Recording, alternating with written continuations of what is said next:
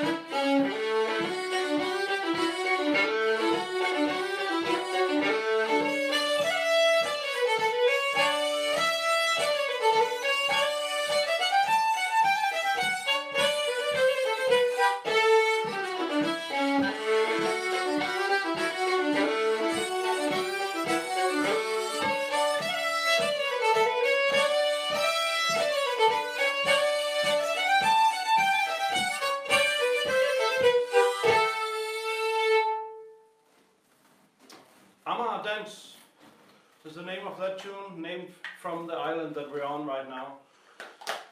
And from there, we'll continue with some waltzes. This is a set of tunes that we love to play. We'll play it all over North America, Europe, Quebec. Yeah, I guess that's also in North America. Yeah, but these tunes are from a town called Viborg, from an area in Denmark near Viborg, in the Jutland part of Denmark. And it goes start on the